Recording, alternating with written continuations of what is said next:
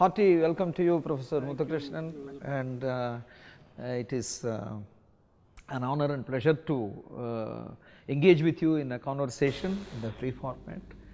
You have been associated with the institute for a very long time, and almost from the inception of the institute till it has matured into an advanced stages of the institute. You have been associated in various capacities. Let's begin at the beginning, as the sayings go. Sure. So, can you please highlight some of the experiences from your student days? Yeah, I joined the BTech program in IIT Madras in 1960, second batch. Second batch. But we were the first batch to live on campus. Okay. From day one, I moved to the hostel. My previous batch, the first batch, they lived in teachers' hostel in Saidapet. And first, I think it was Krishna hostel. Then after a semester or maybe a year, we moved to the Kaveri hostel. There were two students in a room, but later we got single room in Kaveri hostel. The campus used to be totally green. The BSB, Building Science Block, was the first building to come up.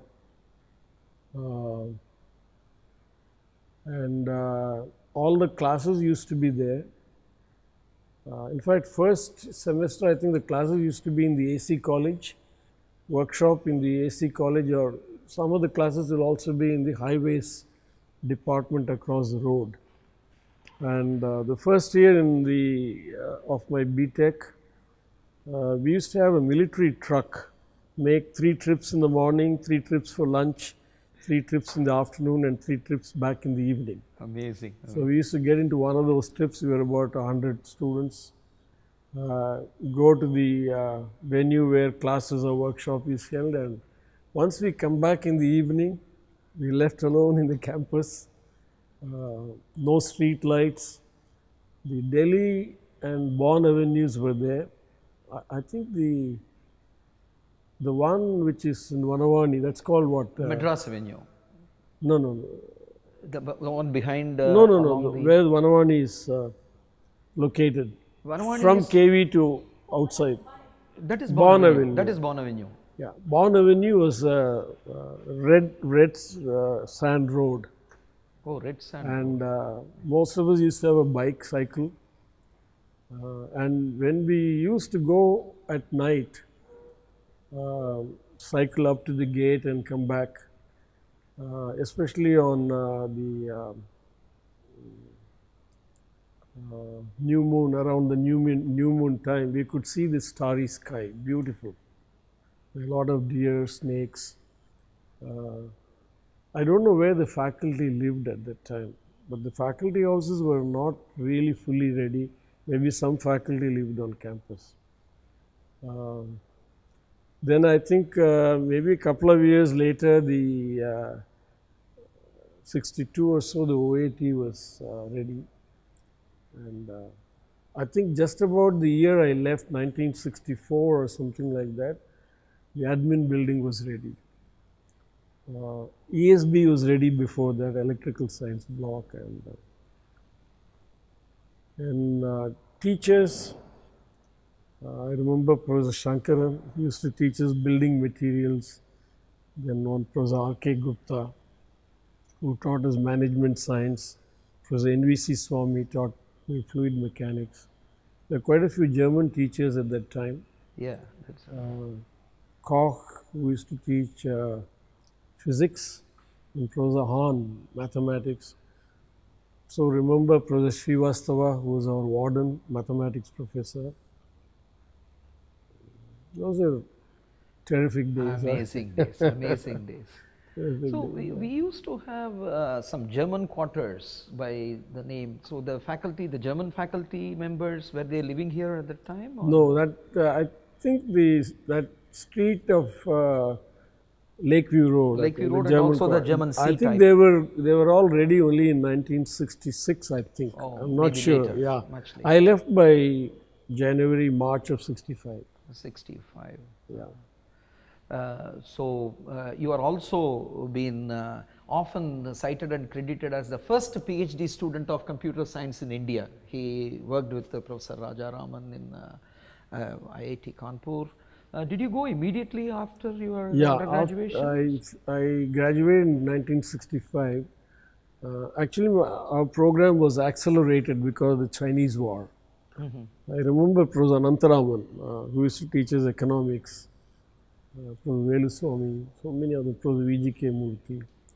So we missed, I think, 2 summers fully. I don't remember which year, probably 62 and 63. We had hardly a summer break. I think Professor Sengupta, the then director, made sure that not even one day of academic work was taken away for this acceleration. Graduated in April, finished all the requirements in January 1965. I remember the project viva was on January 11th. Wow, such a detail. Amazing. Then I took time off. I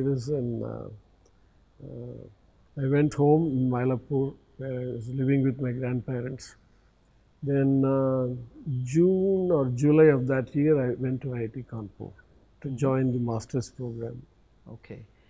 So then you did your PhD. Yeah, I did my master's. I did my PhD there. I did have option to go abroad to do my PhD, but some interesting happened in Kanpur. There were many German and many professors from US universities, but it used to be called KIAP, Kanpur Indo-American Program. So there's one Professor Van Hess from MIT, communications professor, and there was a faculty member. Later we became good friends, a senior colleague of mine, Professor K.R. Sharma. Under KIAP, faculty used to go and spend some time in US universities. And like IIT Madras, faculty used to visit Germany. And K.R. Sharma went to MIT, spent about 9 months, and he wanted to meet and discuss with Professor Van Hess at MIT. During the 9 months, he couldn't meet him even once. Oh, so he came back to Kanpur, and he could have all the time he wanted with Van Hess. Van Hess was visiting back at that time. Right. So I decided to stay at Kanpur for my PhD. There were several professors with whom I took courses. At that time, computer science was very nascent. It used to be partly in electrical engineering, partly in mathematics, numerical computing, and so on. I had professors like Foreman Acton from Princeton, William Schreiber from MIT, several of them. I think Arthur Burks from University of Michigan, who edited von Neumann's work. That's right. So I had the opportunity of attending classes with them, and that's got me switched to computer science very soon. So I stayed on there and did my PhD. Professor Rajaraman was my thesis advisor. And I probably am,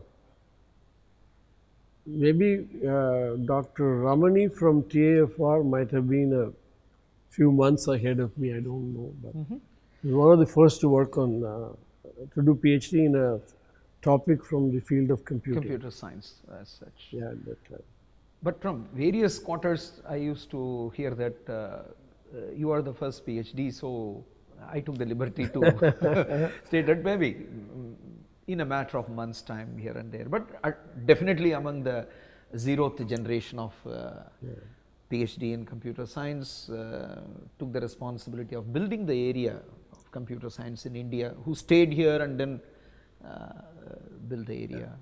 So I remember Raja Raman in the east, E.V. Krishnamurthy in south, Narasimhan in the west, And in Delhi also there was another There was person. one- there was one Datta Mazumdar in Calcutta. Yes, and these were the people who kind of Pioneers. Yeah. pioneers, and then your association with Raja Raman was spoken so well in various forums. In any computer science forum, if you see that the names of the first generation people. So after PhD, After PhD, I joined at Kanpur as an assistant professor. Worked for about 2 years or so. We were a very small number of faculty. I think we also started a MTech program in computer science, in addition to MTech in electrical engineering at that time. One of my thesis examiner was Harry Husky, who passed away about a couple of years ago. He was editor-in-chief of IEEE,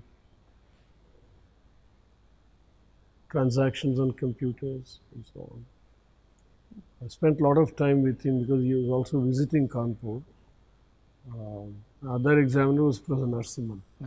Yes, TIFR. So, the thing that made a difference to me, the program here was very good. We learned good amount of mathematics, physics, many engineering subjects, fairly advanced, I should say. But I missed in the curriculum at that time digital electronics and digital logic and so on completely.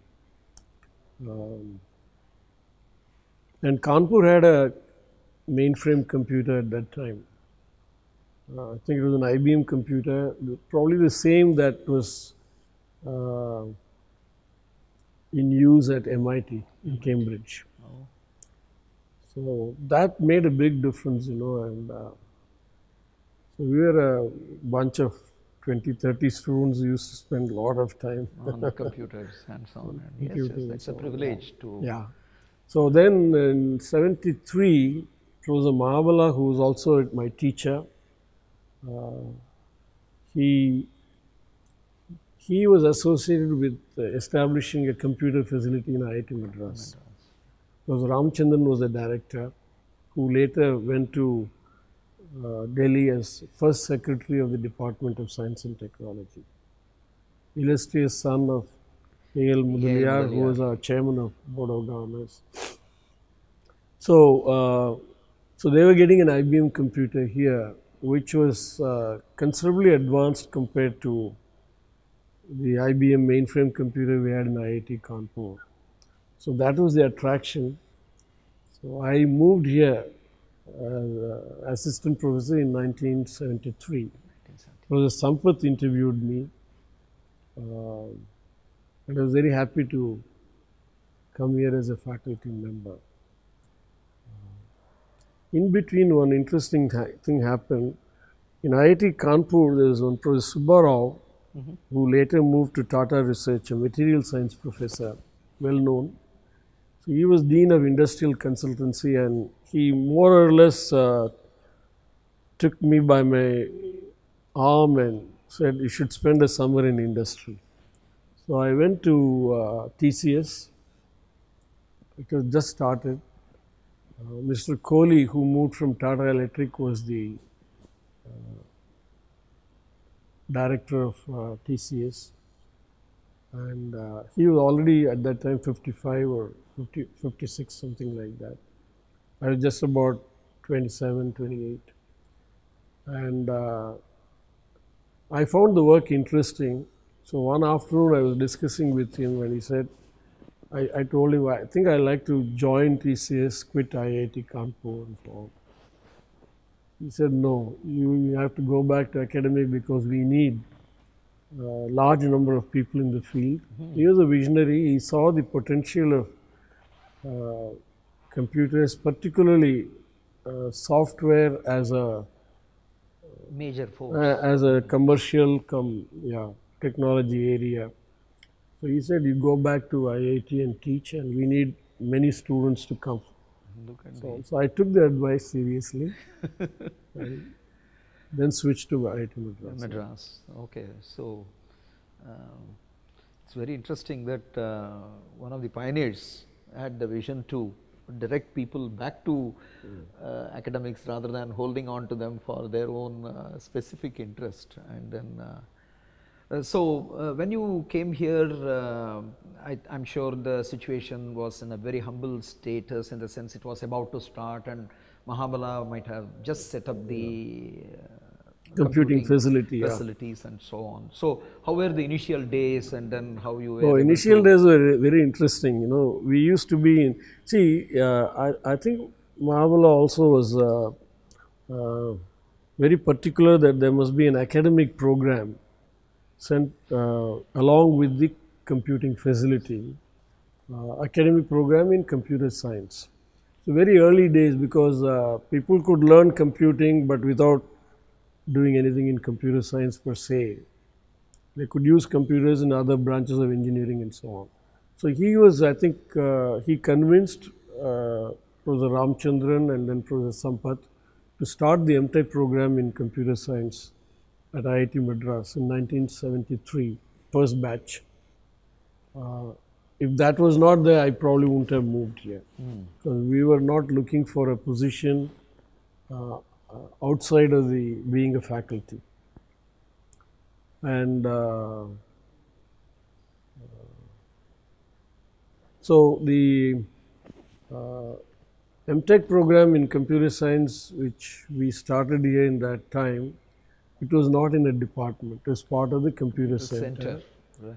We used to admit students from all branches of engineering, and also some MScs in mathematics, statistics and so on. Because they were very early days, so being at the postgraduate level, we had to take students from various branches. Also, there were no undergraduate program No in undergraduate computer science program, per se. yeah. So we have to take the inputs from variety of. And the computer facility was located in the building science block. Apparently, that space had to be released by civil engineering department, and what I've heard from Professor Mahabala and Professor Sampath is that it was Professor Varghese, who was a stalwart in civil engineering, could be persuaded by Professor A. Ramachandran to release that space. And we got very little space. At that time, BSB didn't have the wing on the rear side. Rear side, yeah. So we didn't have enough desks for faculty. So I remember I used to live in Mylapore. I didn't move. I used to live in Mylapore. I used to drive with my uncle's car, a Fiat, park the car under the tree, sit in the car in the shade for a while, and when my class used to come, I used to go up and go directly to the class. I think Tulasi Raman, myself, we all shared desk, one desk, and so we used to go into the class, teach, and then, first floor in the computer facility, there were a few desks again. So it was more or less like a lounge where you would go and sit and work. And the classrooms are all part of civil engineering. They were kind enough to accommodate us at that time. Yeah. Sir, one thing is that when after this kind of a description, that's when I joined in 1982 here as a lecturer, and the moment I walked in the computer center, there was a really scary scene. Police with gun protecting the entrance and whatnot. Probably it was handling the confidential records from the investigation department or Tamil Nadu police. Yeah. But then ours was protected not by our internal security, but the formal police with guns they used to protect. But the reputation is not only our computer facilities being used by police department. Lot of industries used to use our computer center, and especially during your period as head of the computer center, the industry reach of the computer center was spoken so widely and so well all over. Can you elaborate a bit on the way in which you have strategized that spread and I think it not, was this as a nucleus policy. course? It was a policy decision as part of establishing that IBM mainframe facility, which cost us probably about 1.5 crores of rupees, which is big money in those days. I'm talking about 1973, 72. As part of the policy, we had a commitment to share this facility with other organizations, including industry, other organizations. Because at that time, these facilities were very expensive and they had to be completely imported, and I think the government policy was that there must be a tight control on import and so on. There was a lot of emphasis on self-reliance, but we didn't have the full range of technology to build these computers. There were some attempts to build computers in India at TIFR and in Jadavpur, ASI. Calcutta, ASI and so on. But we were lagging behind. So we used to provide time on this computer. It was a closed shop, which means people have to submit their programs and data. They can't interactively use the computer, and they have to wait till we schedule this program to run on the computer and come back and collect the results by way of printouts and so on. The punched card and the deck of cards submission kind of thing. We don't have an online computing. Many organizations, this was one of the best facilities at that time for a few years. So many organizations used to come here. I remember, for example, BHEL, Department of Space, Air India, National Remote Sensing Agency, to name a few. In fact, from Department of Space, Professor U.R. Rao used to come himself, who later became our chairman. He became chairman of ISRO, secretary to government, Department of Space and so on. And it was, because I think most of them used Fortran for engineering applications. That was the main thing. And some of them used to have special requirement like National Remote Sensing Agency. They used to bring volumes of data on tape. They need to get it processed, and they used to take the whatever results or output also on tape and later print it and so on. One of these applications was for the Fingerprint Bureau of Tamil Nadu. They used to put fingerprints of fingerprint database along with modus operandi, and then they used to bring data from crime scenes coded and search this and extract. That is what you are referring to. So they used to bring trunks of data. And of course, policemen in uniform will come there and stand around and so on. The entrance of It was very tough managing because our faculty also were, quite a few of them were very heavily engaged in research which required computing, access to computing and so on. So there used to be quite a bit of tension in scheduling because people used to find that their program has a small error and that they are back in the queue to submit for the next day and so on. It was, but we used to run the computers 24 hours a day. I remember one week, 1978 probably, in 1 week, that facility ran non-stop for 24 into 7, 168 hours, non-stop. Wow. Wow. That was a record. So, and we had uninterrupted power, and then the hardware and everything was... that part was quite a bit of fun, but I think my passion and love was in teaching. Teaching, okay. And I used to enjoy teaching those batches, and those students used to get jobs mostly from TCS and a few other companies like Patni and so on. Mr. Kohli used to come here and used to hand over, we didn't have a placement at that time, hand over offer letters to all our graduating students. All of them, the entire group will go off to Bombay and settle down. It happened for first 4 or 5 batches, I think. Then more companies, Right. it got diversified. Yeah, could you say some special word on the some of the students who have become illustrious in the later days, like Chris Gopalakrishnan and one or two of them, as because you have touched upon teaching as your passion, and as you have said, in those days with no placement, nothing, and things were all happening, but then they have all become a part of the history now, and they have evolved to a great stature at this point. In those days, or the first few batches, anything you remember? I think I remember Divakar Nigam from second batch. He probably had a job with DCM data products for a few months, and then he started his own company called Softtech. And he took a couple of other classmates also, Varadarajan, Koti Reddy, yeah. And he later became very successful, and I think his company recently has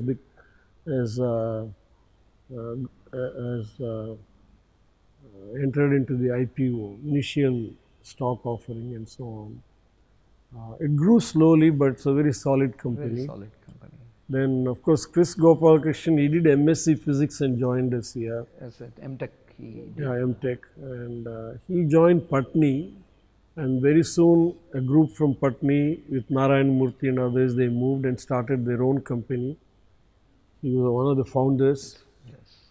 Incidentally, Narayan Murthy was in my class in IIT Kanpur. Kanpur. Oh, okay. Okay. So you have. there used to be only about 5-6 rows of benches. I think he used to be in the last but one bench. Okay. And later, I think when he made a big donation and Kanpur set up a computer science block, I was invited 2001, I think, for the inauguration. So I went and I sat in the last but one row.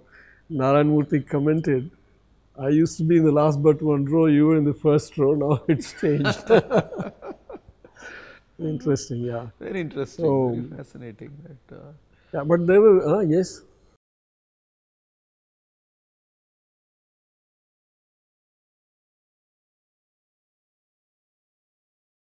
Correct. Indian Science had a 360-44, as they used to call it. It was much smaller and speed-wise, capacity-wise.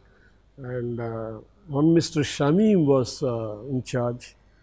And I think they realized that that was a...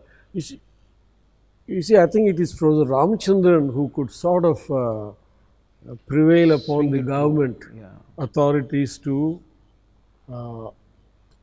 approve this large investment and large computer import for IIT Madras.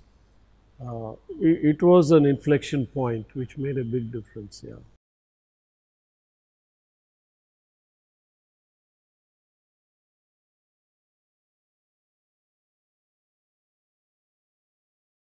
We used to, the policy also allowed us to charge for the computing time.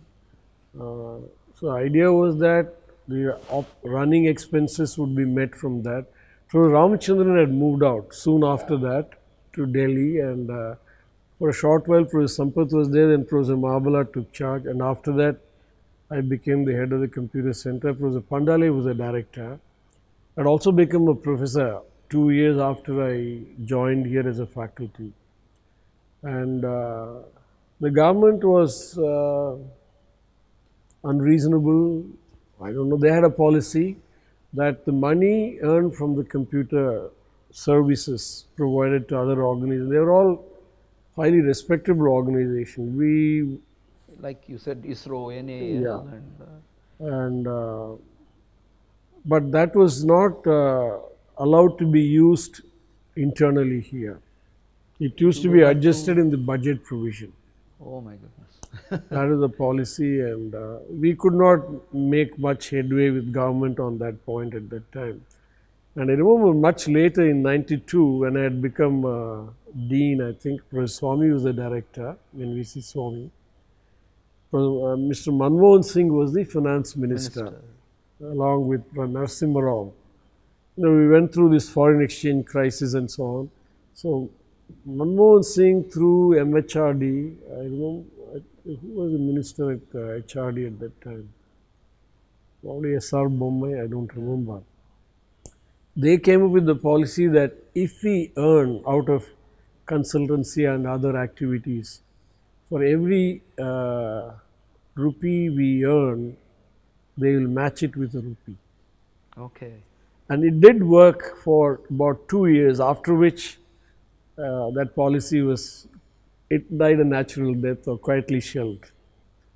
So I looking back, I remember between mid 70s and mid 90s, in 2 decades, how the government started viewing IITs. Yeah.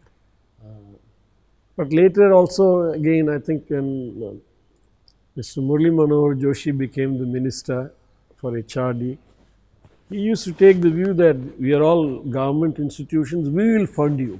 Don't worry about earning money. In fact, with IIM, it was a very strong position he took, and some of you might have read it in the news at that time. So, I think it is true that the government of India wanted to be very quote unquote possessive about IITs because they were becoming visibly successful. I remember I think when Mr. Joshi was the minister, probably it was the Vajpayee government, I don't remember. I attended a meeting of alumni at IIT Delhi, international alumni. They had sought a meeting with the minister. Okay. He did come. The secretary spent longer time, Secretary MHRD. And I think I don't remember the prominent, Kanwal Rekhi is also very well known, like our Guru Raj Deshpande. Right. One of the early alumni who wanted to support by large donations and so on. He was present at that meeting, and it became very clear that the government was somewhat concerned that the alumni may even take over the institute. That was a big development, yeah. Yeah. But coming back to the computer science program, I think, we did run the MTech program very successfully for about, first batch came out in 75. 75, okay. And I think 82 we started the BTech program. You were here by that that when time. I joined. You were here by that time, yeah. When the undergraduate program started, the first recruitment drive in the interview, I just joined, and then was fortunate enough to get associated with this department from the beginning of their UG program, 82. Anyway, by that time, I was head of the computer center. The department had not been established or constituted by the government. There is a fairly complex procedure to start a new department in IITs. Maybe it's become simpler now. I was told that it was because the budget for IITs, in the formula they used to figure, number of departments used to be a parameter in that, something like that. So I realized that, this closed shop batch computing is not the way to develop computer science in particular, or even computing for other engineering faculty and so on in the campus.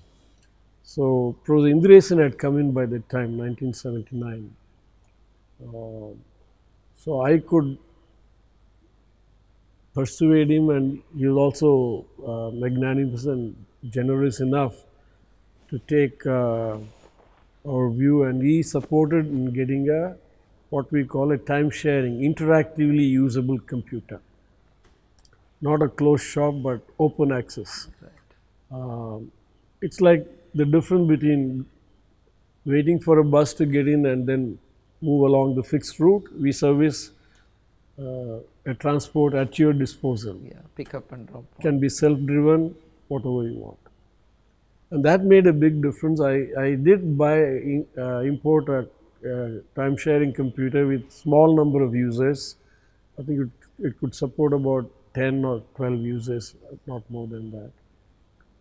Called Prime Computer. I did look at another option from Digital Equipment Corporation, VAX, but it was beyond our budget, what Prof. Indiresan could provide.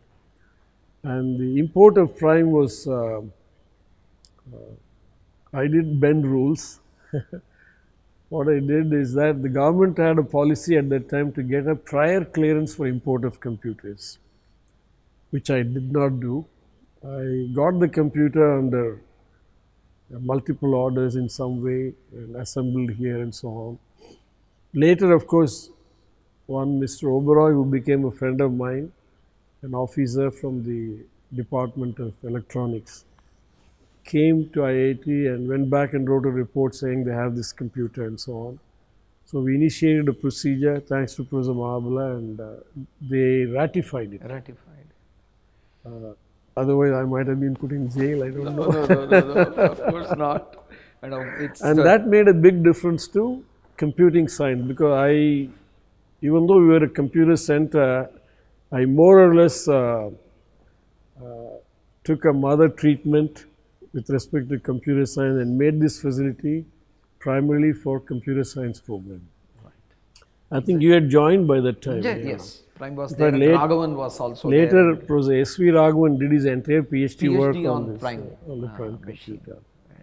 And, to locate the Prime computer, we didn't have space. It obviously could not be part of the mainframe, because mainframe is a closed access, People can't go and sit in and work and so on.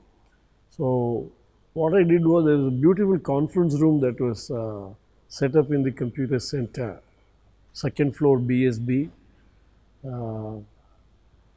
I think it probably was set up in 1976 or something like that, and used to be used widely. It was more or less a campus facility. I remember Professor Ramani from management, he had some connections, and he used to bring Mr. Mahalingam, well-known industrialist from Pollachi, for some draw for a prize winner on some bank scheme, some deposit scheme, something like that. And they wanted to ensure that this draw would be completely objective, so on. So it was done on the computer. Right. The computer used to be locked for about 20 minutes at that time.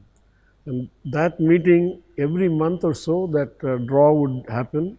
It will happen in that conference room. So I told Professor Indresan that I'm informing you, sir, that I'm going to take the carpet and the furniture away somewhere else and use this for my prime computer. And he said, I've not heard anything from you. So we did that. So, those days funds were short, we were not... I know. Even enabling something is such a challenge and difficult. In order to help the system, you have to beat the system. But one interesting thing is, situation. Yes. Professor Narasimhan visited us at that time. He saw the prime computer. He got convinced that it was a very good facility. And of course, he had Professor M.G.K. Menon, who was the first Secretary, Department of Electronics, which had the policy about imports and so on. They were colleagues. So he could convince Department of Electronics. He got the prime computer at the TAFR Center in Bangalore, ISC Bangalore. Yeah. So I told Mr. Oberoi, see, they have also taken this. It's a good facility we have established. And I think Professor Mahabala persuaded the government to ratify it. Yeah. That made a big difference. To know, is there any one of those punch card machines still available? No. The entire IBM, that space has been cleared, and now that is given back to civil engineering. As a museum piece, we keep one in the No. I think worldwide punch card equipment has gone out. It used to be called Hollerith machine, named after Hermann Hollerith. It was not actually used for submitting programs and data to the computer. It was used with mechanical computer-like machines for accounting purposes. The first use of it was in the census in the late 1800s in the US, I think. Was it used in the World War? Yeah, paper tape was more popular. Yeah. Paper tape. Because Compact. book by, autobiography of Feynman, Richard Feynman. Yeah. somewhere he had mentioned that he has employed a number of ladies Yeah. whose husbands That's right. had gone to war. Yeah. And then he used to take each Yeah. person, each lady will only type one thing and then it moves. Yeah. So That's right. Yeah. Second war, they used to calculate what are called the firing tables. Because I think the Germans were using aircrafts and so they had to shoot them down. So this firing table calculation was done by computer, and they used to employ dozens and dozens of clerks to run these and so on. That's about history of computing. I think Itihasa That's right. has Itihasa has. Yeah, but with the arrival of the undergraduation, we may probably say that a clear mark of the beginning of the next generation, and then a new kind of energy started flowing into the department system, recruitment, faculty, and everything was going on. And so at the time, that is when our department, 1982 is when the undergraduate program started, and then I had taken a sabbatical at that time and came back here in 1983, some summer. Okay. I handed over charge to Prof. Kalyanakrishnan. Yes. And then he continued as a head after that? No, when I came back, I just came back to the department as a professor. Right.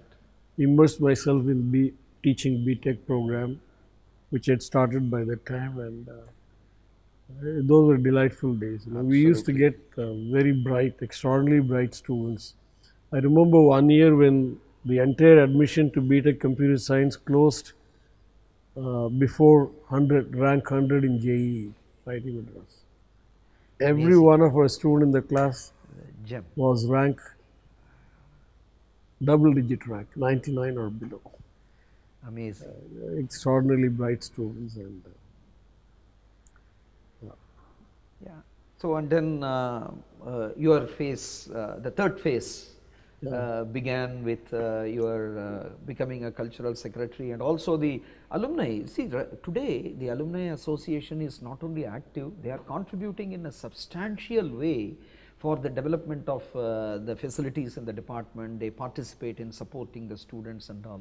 You were involved in the starting of that process. Can you tell us how it all? I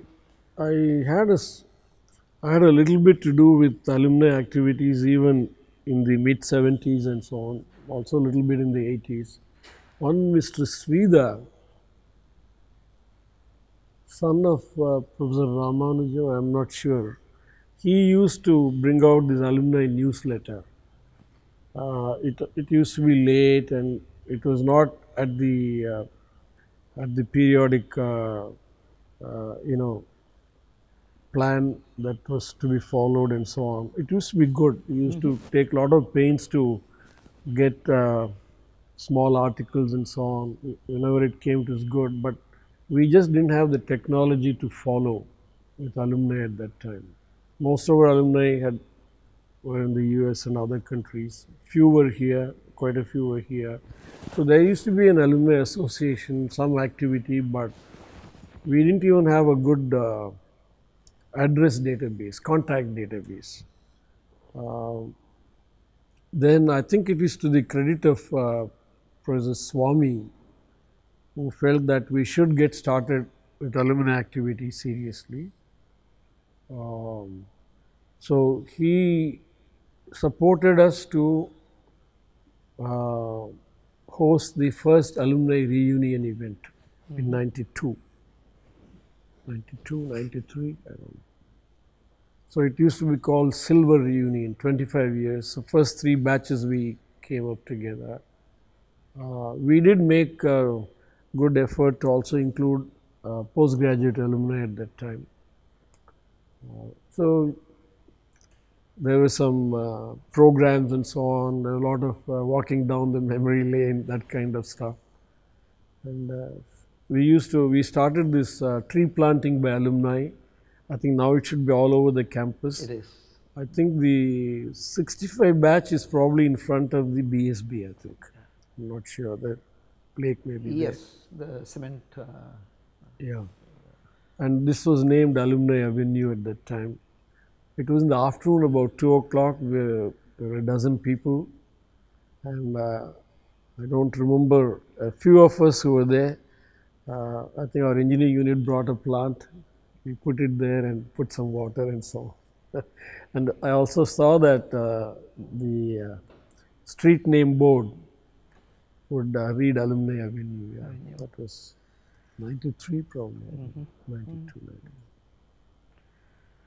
And then you were in Dean's position over here, Dean Academic Courses. That's right, for 3 years. For 6 years. It was initially for 2 years, then I got extended by 1 more year. It was May of 1995.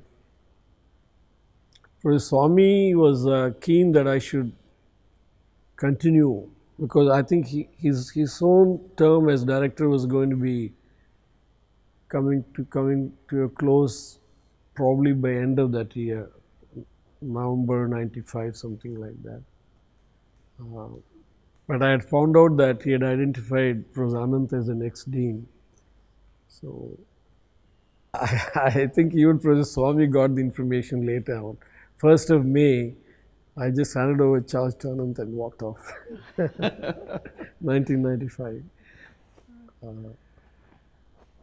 So that was a stint. Then in between, another interesting happened, of which Professor Kalyanakrishnan handled most of it. I was part of that in some way.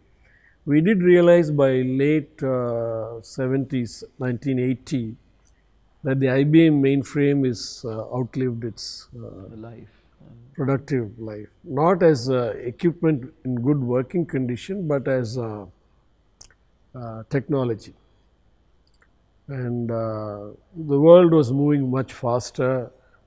Indian Institute of Science and IIT Kanpur had got what are called time sharing system, where all users can use it interactively. When I say all, it can support something like 100 users, 100 plus users at the same time. People didn't have to carry decks of cards or look at bulky printed outputs and so on. So we also had to move in that direction. And I think Professor Srinath was the director. We had this 25 years of German collaboration. The function was held in SAC. Many German professors had visited the institute at that time, professors who were there in the earlier days and so on. Professor Wagner had come particularly. And I think we could, they showed interest, we could get support for the, I don't know, the next phase of Indo-German project to support a new large capacity computing facility. And they were keen to, that we take technology, a product produced from Germany, that is Siemens. So Kalyanakrishnan was in charge of it as head of computer center, but he did send me on a visit to Germany for a week or so to look at what should be the computer and so on. And later their team came here. It was Professor Haupt from Aachen, Yes. was from the academic side, and the Siemens people had come. So we did switch to the Siemens computer probably when by that time Nagarajan probably had taken charge. The building was also put up, what is called the computer science block.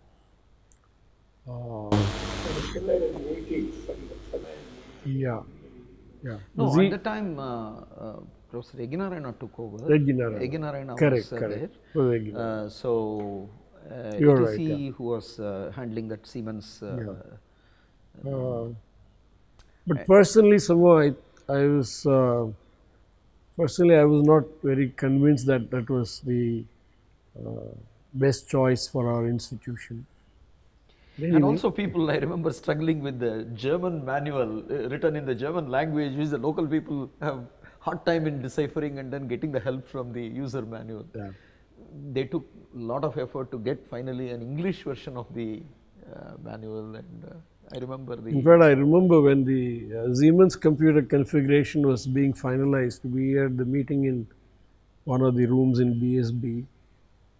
I did make a strong pitch for a time-sharing Unix machine. So they did add it to that whole configuration. It's called Cynix machine, I think they had. And so those terminals had to be distributed into the campus. Because people can't, the idea that one should go to a specified physical location to use it is like saying, you know, if you want to make a telephone call, you have to go to the telephone exchange. That was obsolete. So we did have a plan to locate computers in various buildings and labs and so on, and that required some networking. It got done late. It didn't get done on day one when Siemens was commissioned. At the time Siemens was commissioned, the terminals were in the computer center, new computer center building, computer science block. And later, I think a few years later, some networking, BSNL networking was done and so on. In fact, I remember Professor Swami called me.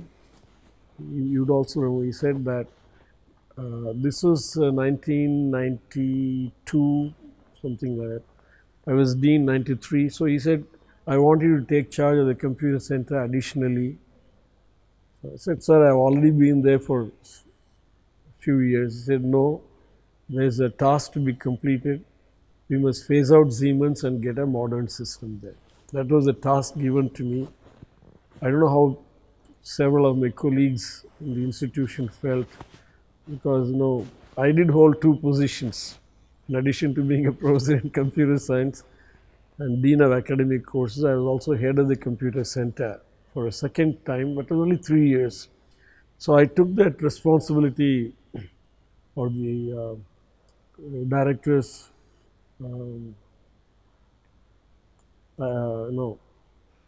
the task he assigned to me seriously, and within about a year, we got a new, again IBM cluster computer. It was a very special architecture with 100+ terminals. We couldn't distribute the terminals because that required networking. The budget was not there at that time. So we had commissioned a new computer facility, and I think this computer facility did to the campus what Prime Computer did to the computer science department. So in some way, you know, I think my work here as a professor has also been complementarily tied up with computer facilities for institute and campus use. Yeah. At a later stage also, when you were a deputy director, the campus-wide networking and the hostel computing. The networking initiative we took up. So in 95, I handed over to Professor Anand. I had a brief, I don't know, 6 months of really enjoyable time with my family, everybody. Then 95 end, I think Professor Natarajan became the director. Professor M.S. Swaminathan was the member, chairman of the board.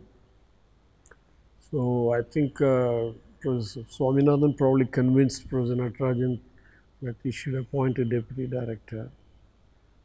And I was called in to take charge, and I was in two minds, but I said, in fact, interestingly, Professor Indiresh in 1984 asked me whether I would be a dean. I said, no, sir.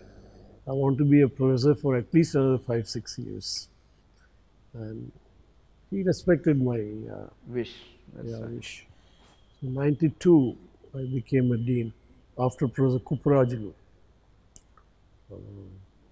Very interestingly, I think when Professor Pandale was director here, we didn't really have the concept of dean well established in the institute. We did have something, but I remember 1973 when we started Industrial Consultancy Center in BSB, Professor Venkatesh was the first dean, I think, VC Venkatesh of mechanical.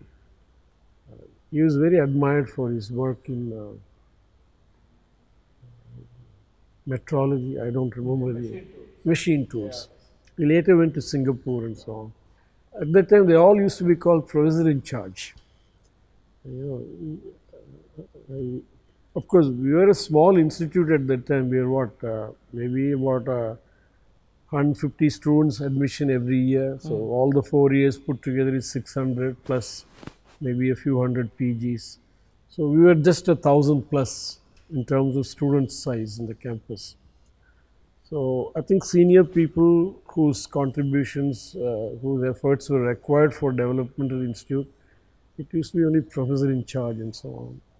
But later I think it was Indiresan when he took charge after Professor EGR was officiating for about 8-9 months I think.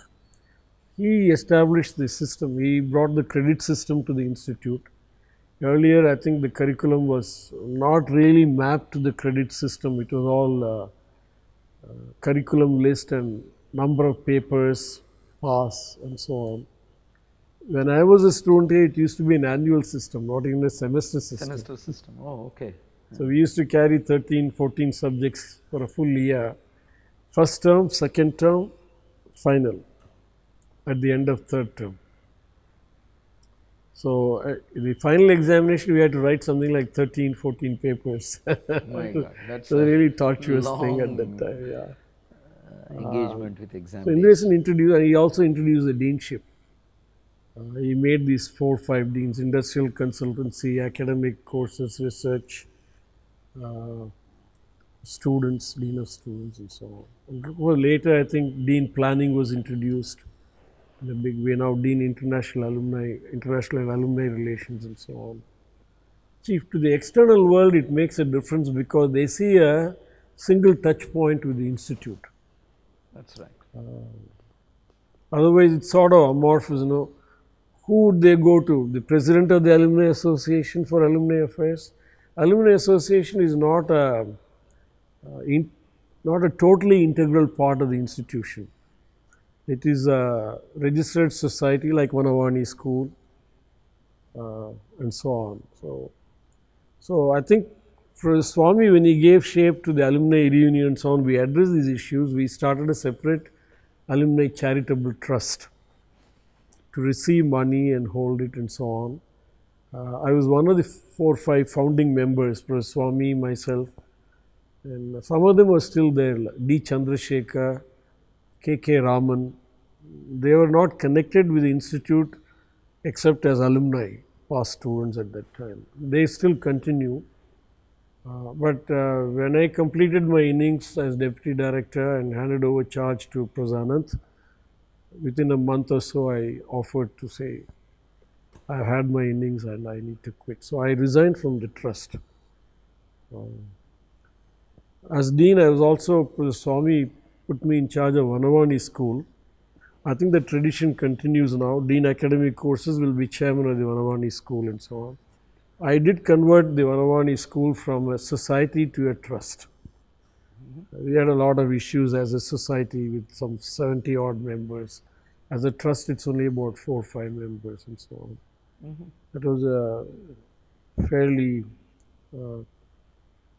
significant change. But now I think there are several separate professor in charges who would handle the Vanavani issue, not the dean. Yeah, it's probably changed. There is a professor in charge. Certain school, Pandu Rangan used to be other courses used to be in charge. I don't know whether it changed. Yeah, now many things have changed. There is one professor in charge. And he is. So, when I was deputy director here, we were, I think by that time the email and internet had become fairly, sought after by many faculty. Their children used to be abroad, so they used to say, we want to send mail and so on. So we had the requirement to build up the backbone of network for the campus. Most of the work was done by Professor Raghavan. We had a fairly large committee, Professor Kalyanakrishnan, Professor Balakrishnan from Institute of Science. He's an aerospace professor, but he was in charge of the Supercomputing Education Research Center. So I participated in that, and I managed to see how funds can be provided from our own regular budgets and so on. We didn't want to take it as a separate proposal to the ministry and get funding, because it was difficult to do that at that time. But once you go to ministry as a separate proposal for something, you can at least say not less than 2 years. Especially the amount money is large. It had to go to something called EFC, Expenditure Finance Committee, which is really outside the Ministry of HRD. It's really the Ministry of Finance, and once you go there, and Professor Ramchandran could do it at that time, but so we did provide funds internally. It was about crore of rupees or so. We built a backbone, and things happened very soon thereafter. I think it was in 99 or so we established the backbone.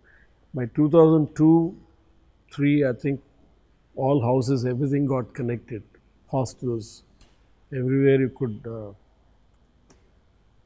just like electrical utility, you could put a computer and use. And of course, computer technology also was becoming very affordable for individuals, laptops and so on. So I think the challenge was to keep pace with the technology, to derive the maximum for the purposes of our academic and research activities, students and faculty. I think that was a mission with which I was connected, and it has been a great blessing. Oh, that's wonderful, wonderful, really. Yeah. As a professor, I have had very good students. Many of them still remember me. When I was there I did go with Professor Natarajan for a couple of alumni meets in the valley and so on. We visited about 7, 8 locations. Those early days, now it has got very well structured and organized. And after I handed over to Professor Anant, I spent a little bit of time back as a professor in the department. Then I left the institute and moved to industry. At that time, I did make a visit, private visit to the Bay Area. And so a few students said, we'd like to have a get-together and so on. I said, okay. And I was surprised that there was something like 350 students that evening. So they choose a Friday evening. So I went there, and a lot of people were there. And IIT Mana, which used to be the North American leg of Alumni Association, it was based in Houston, Texas, I think, the people who were handling it at that time. They were also there. So they asked me, am I representing the institute? So I had to tell them no. I was very frank and blunt.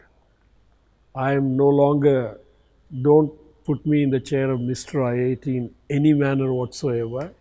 I've come here purely as a former student, former professor, and former role in administration of IIT. I'm here one amongst you. So they left me out of all ticklish questions, and we had a great, enjoyable evening. I had some pictures of that. Maybe Mohan can produce those pictures. See Mohan. Then before he comes here, I can get in touch with him. Ask him. Ask Mohan to. The meeting was in some hotel in San Jose. San Jose, okay. And that was the last. After that, I didn't really have any. I did come for an alumni reunion of computer science students here. The first batch, I think, they passed in 1986. So the reunion would have been in 2001. No, 2011. 2011. I think I did come for that, and you and remember. Afterwards, we used to, yeah. You remember Saini? Yes, Atul Saini, Tulli, as popularly known as. You remember all those hullabaloo about journal. Yeah, so it's all. As a member of faculty, were you invited to be a member, board of directors of any software company? Yes. Were you a member? Yeah, I was invited to be a member of the IT task force of the government of Tamil Nadu, the apex body to promote and develop the opportunity in information technology. So I was also in the team that made the initial plans and execution for Tidal Park. I was on the board of Tidal Park. And I am asking if there is no objection by IIT management to you to become a board of another company. no, I think my first consultancy, when the mainframe, I mentioned earlier that many outside organizations used to come and use it. So they did require some help in terms of adapting their code and adding some new functions and so on. So I used to get involved in some of them. I also used to encourage some of my colleagues to get involved in that. And at that time, I think the first one I took up was from BHEL, Trichy. They had a collaboration with combustion engineering in Cincinnati or someplace like that. And they had a lot of applications that were moved here. They wanted to adapt them to this and so on. It required quite considerable amount of change. So we did write a consultancy project. And Professor Sethurathan was the registrar at that time, and there used to be a lot of discussion as how the money should be, who should get what, and who will decide the distribution and so on. But it went through, and that model was highly restrictive, very highly restrictive, because for something like a few thousand rupees of consultancy, the concerned faculty and also the staff who has helped him would get probably something like 25% for distribution, something like that. I know that's fair. All the department. No, why I ask you this was, when you are a retainer consultant in a company, you are supposed to pay straight away, you are supposed to 50% to the ICSR. Out of the balance, you have to pay the administration. Correct. And then Tax. from that you pay the tax. Yeah. So 40% tax. I was a retail consultant. So the money the person who is consulting gets hardly 30% or 25%. So that's where the company put up question. So why do you pay when you are getting? That's true. That's true. That's why I asked the board of directors. Yeah. No, some of them are honorary positions. Board of directors used to be given only a sitting fee. Retainer consultancy we did have, but later I think we changed it to, instead of 50-50, it became 70-30 and so on. Yeah. And we also introduced another consultancy called RBIC, Research Based Industrial. See, consultancy used to have a connotation that it was only routine thing like soil testing or UTM and so on. So that used to be, I mean, one cannot argue on the thinking behind it, but is it really faculty level work? And so on. Meant for the junior faculty and Staffs. They did testing and. I have one vital question. Yes, sir. So, was the IBM computer used at any time for taking a film, commercial film? Yes, yes. It was actually used as a nuclear reactor. Somebody came and took a film of the computer center, and in the film it was shown as a nuclear reactor. Do you remember? I remember one occasion, but I don't know. I don't know whether it is the same that you are referring to. Commissioner, you are. No, see, there And are then they two. took the film, and it was shown in the film as a nuclear reactor. No, so there are two films that were made. One was Vikram by Kamala Hassan. That was done long back, and in that he will use the computing facility here, and then the film was shot in the computer center, and his lady love is the programmer, and he would require some help and all those kind of things. So several things were shot here. If you see the Vikram movie, It was probably when Professor Mahabala was Mahabala was, the head of the computer center. I don't or remember. Kalyana Krishnan was the head. Possible. I don't know. Yes. Maybe I'm wrong. No, but then there is a recent movie, Elam Arivu or Elam Manithan, something like that.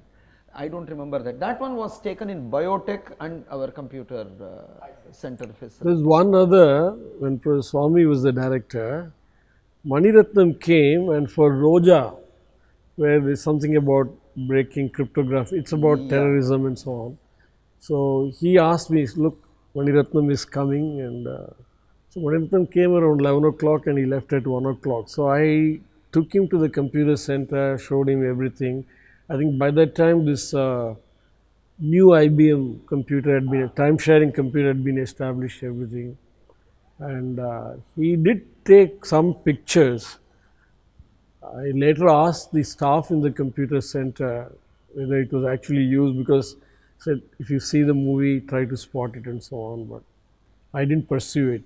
Yeah, there was one scene in which he is trying to decode. So they ask the people to type the message and then that will appear. I'm not So that talking is. I'm not talking because there is a lot of running, etc. in the computer center. Because they show as though it was a That was in thing. Oh, I that I don't know. this. Yeah, Vikram is Anyway, one such. Another they want to know when was the, I mean, I don't know probably for Mahabharata, the Sriharikota, the space thing, launch. So at some point, the entire thing is managed with computers, computer management. And was Professor Mahabharata enrolled in the computer management initially? We had a scientific officer also. Yeah. And when one of the satellites was sent up, so the entire, last minute, the entire thing is taken off the computer. There's no manual thing involved. So that system was designed by the computer department. Well, Prof. Mahabala did some work for, 90s. yeah, I 90. don't remember the name of the collaborator, but he used to work here as a design engineer. Yeah. Prof. Mahabala did some work for ISRO. I don't know whether it had to do with the launch, but Sriharikota, they had their own computer. I think it was called Iris, made from what? I don't know, French, I don't know. It was a clone of IBM. They used that computer, and Professor U.R. Rao, when he was chairman of Space Commission, I think Rajiv Gandhi was the Prime Minister at that time. They had a failed mission from Sriharikota, some launch. But later, when I had opportunity to spend some time with Professor U.R. Rao, he was our chairman, I used to go to Bangalore and so on. I learned by interaction that there's a lot of learning that came out of that mission. And that is the underpinning of success, with almost no failures of almost all future missions of launch. So even though it failed, I think they used the opportunity to the hilt to learn how to address, good,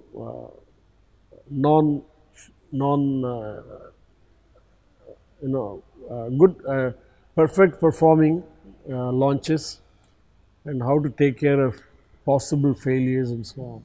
It did improve the entire back process got improved on that. I think that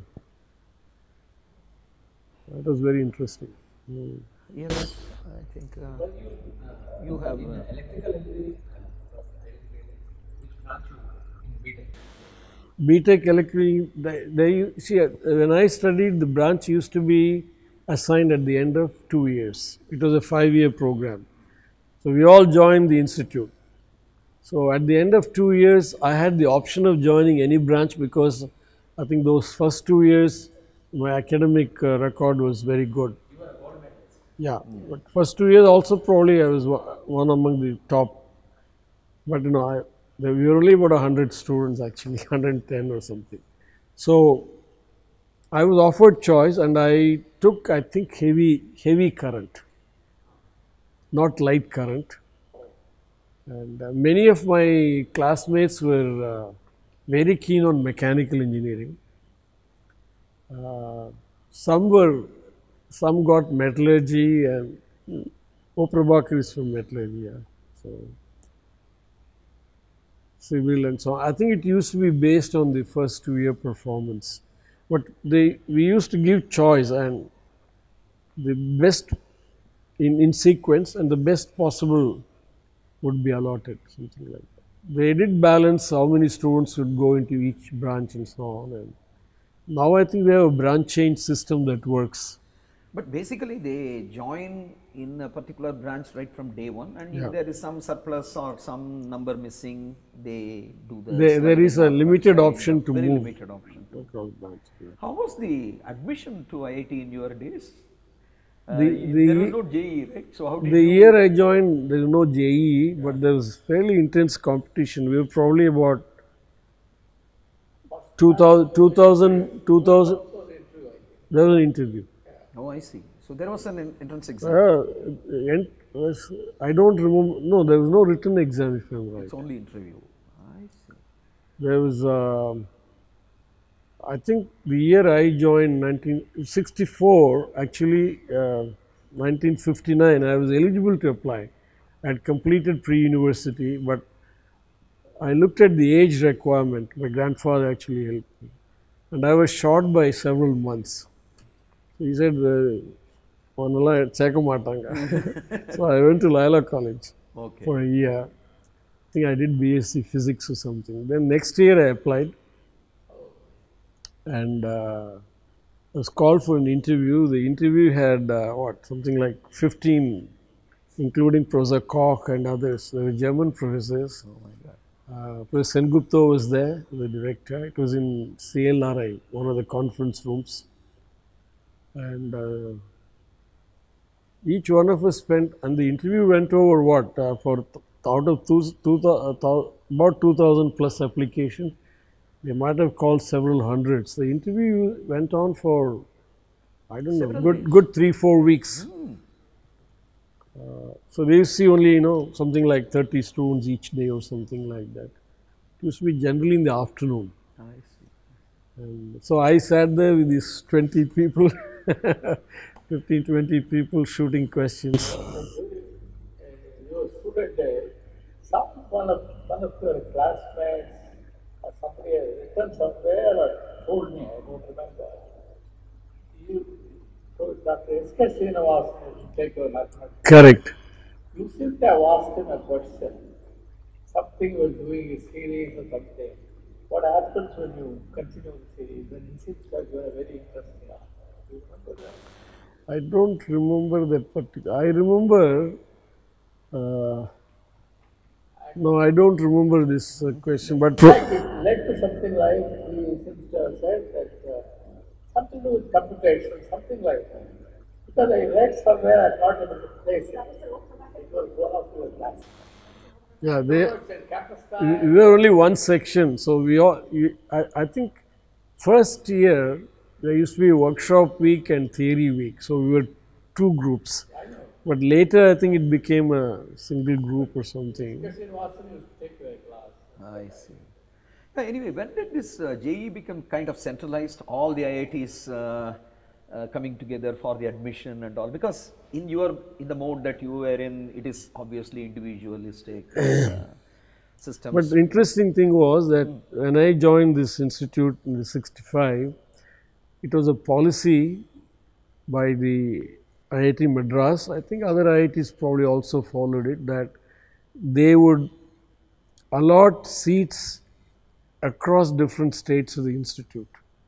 So I remember my batch was very pan-Indian, very pan-Indian. We had students from Assam, Uttar Pradesh, Maharashtra, Rajasthan. In fact, Professor Chaudhary was the first warden when I joined the hostel. He mentioned, he probably also carried it out, that in 1 week we will have lunch and dinner, 14 meals in the hostel as per the style of the 14 states of India. He probably implemented it, I'm not sure. I don't remember that well, but some of my classmates with remember. such talents, because It was truly pan-Indian, we had I might have had out of 110 or so in my class, not more than about 15 to 20 from Tamil Nadu. Okay. And that really helped us, living together in the campus. Absolutely, absolutely. Otherwise, what exposure would have had for our own country? Yeah, yeah. Yes, And many of them used to speak in Hindi. Some of them used to struggle a bit with Tamil and so on. But, Very interesting. very interesting. I'll ask you a question. If you don't mind, continue to completely more than an hour. That's okay, I will ask a few questions. It was a big jump from heavy current to computer science. So it was a nascent subject when you can't go for that. So, what was the motivation? What really triggered the change is we had some kind of a seminar course. I don't remember. Maybe it was part of some course, whatever it is. Every one of us were asked to give a seminar, study something, look it up and give it for about 20 minutes or so.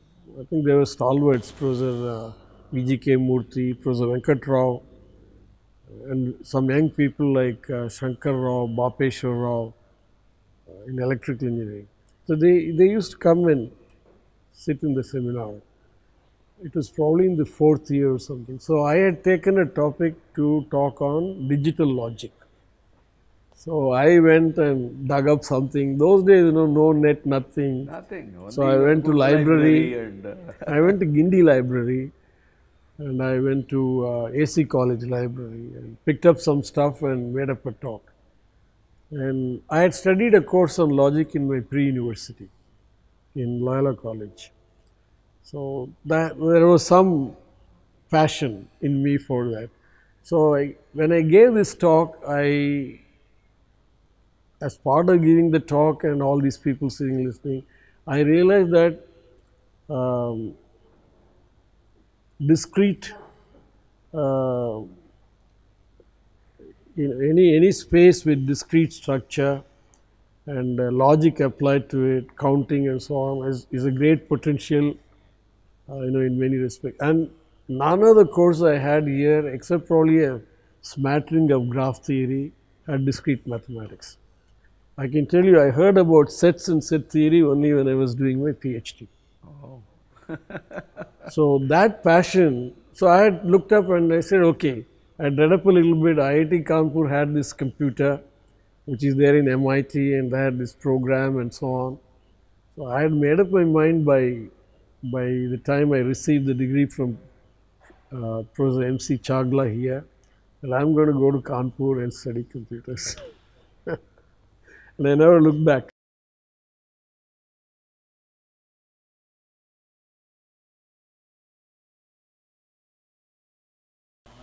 See, the network, the analog network analyzer, if you have a mathematical problem, you can wire up different black boxes or different components in that. You can connect wires, output of something is to go as input and so on.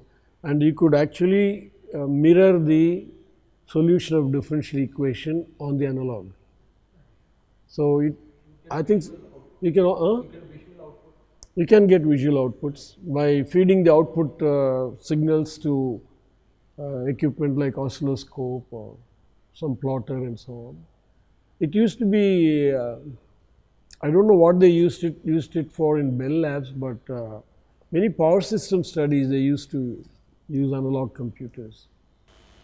Analog computers, I think they still exist around a little bit, operational amplifier and stuff like that, yeah. Professor S.K. Srinivasan used to go so fast in the classes, He used to go very fast. Yes.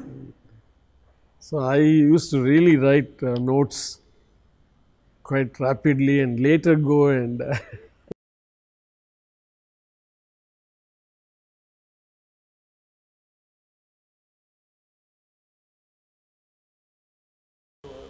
we used to, I think the talk amongst us was that his eyeglass power was 22. Oh my God. Minus 2.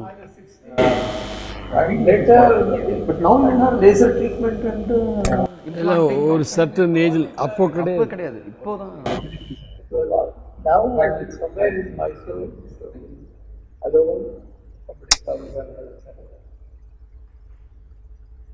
you were, Amadacharya was, I think, must have seen him. ಅಶೋಕಲಲ್ಲ ಅವ್ರು retire ಆಯ್ತಾರೆ first batch ಅಮುದಾಚಾರ್ಯ. He was here for the Heritage Day, Saturday. Amadacharya, Srinivasan and Mahadevan, all the three. They're all six. They're all 1964 batch. Second batch, we are not able to get two or three together to find out. Narayan said he can't come because he's in bed or something. Because Prabhakar, we have interviewed, and Narayanan, we have been trying to post. We are trying to get him along with somebody else. He's the his passion was for networking. You know? He always used to connect with people.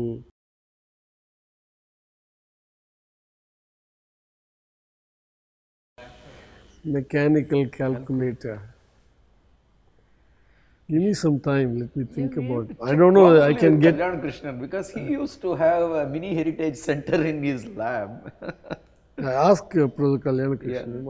He used to have a disk when I joined here. Now you see now you don't see any disk at all. Even the floppy disks have gone. The floppy disks were very small, but we had 8.25 inch disk. It is almost like this size. That was the floppy disk. You have to insert into the disk driver. What was the capacity? A few hundred kb. That's all very small capacity. That's So but it will be very huge. And he had one or two, and he has all the sizes. Then it became 5.25. Then we used to have a slide rule. Slide rule was very common, but I think after my BTech here, I never touched it. I think.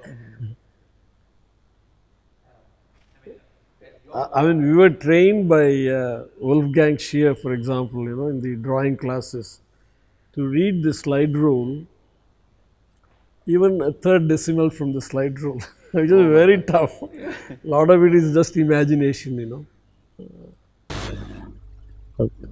Precision, high precision reading. Yeah, go ahead. Since you are the President's Gold Medal winner, you can tell us about the academic environment of your batch. Was it very competitive? I think my batch, they were some were quite serious and studious about studies, some were happy-go-lucky, and shades in between. But one thing they all used to, if you ask any of them, I think they'll confirm this, used to bank on is my notes. It was so much in demand that, you know, I probably used my notes only, I mean, after the class. And, you know, those days notebooks were expensive, so we used to buy fairly simple stuff. But I used to write meticulously. And I probably used it less than 10% of the time myself. Is the class So, that used more especially around exam time, we used to have all kinds of exams, periodical, surprise periodical and so on. Sometimes surprise periodical, somebody will get wind or they'll say, okay, there's going to be a surprise periodical tomorrow, it may not be there. So, what I had to do was leave my notes outside my window. And I don't know where and how it goes. It'll come But back. my only requirement is that by about 5:30, 6 in the morning, it should be back on the window. And I think all my friends were very helpful in that respect. I used to have it back intact, no problem. And it varied, you know, some of them will, we didn't have Xerox and so on, some of them will write some parts of it. Some of them will use it only for certain, only some lectures and so on. I remember some lectures by Professor Ramashastri in physics. I don't remember the topic. I think those, I don't know, 5-10 pages in my notebook for physics was probably most heavily used ones. So nowadays, to tell you the way in which the technology has changed the so-called surprise quiz, we also conduct the surprise quiz, but many students who are who will be absent and all, or they may be coming a little late, but the surprise quiz has to be conducted on a sheet of paper that we bring in. So when the faculty comes in the corridor, is noticed with a bunch of paper, immediately SMS will fly all over the class, and then everybody comes there for the so-called surprise quiz, and that's today. So whereas you never had these kind of luxuries. If it is surprise, it is a surprise. Otherwise, anything can happen. Kind of. How that SMS flies within a second, and then people from all over, they suddenly come in a cycle and be ready for the exam.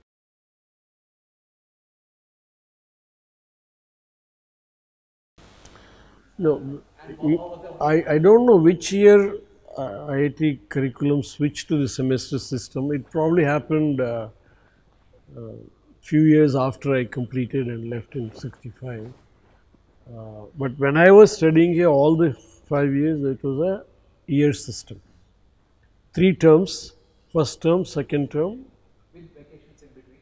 Yeah, there used to be a break after first term, a short break after second term, and then the final term and summer vacation. The summer vacation I had only in the first and second year. After that, the summer vacations were because of the acceleration. Yeah. We can stop. Oh yes, of course. I mean, So we can thank him. of course, yes. Thank you very much.